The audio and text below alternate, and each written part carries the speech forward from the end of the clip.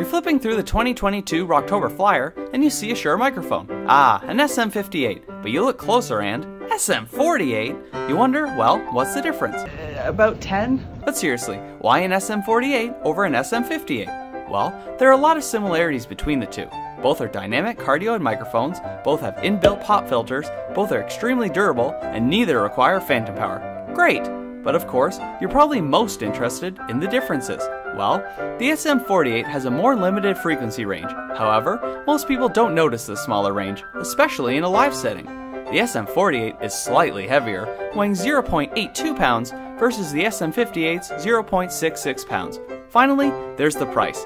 The SM48 is regularly about $45 less than the SM58. It's about $60 less at L&M right now. If you're not worried about a lack of frequency range, unfazed by 0.16 of a pound, and like to save money, the SM48 is a great choice.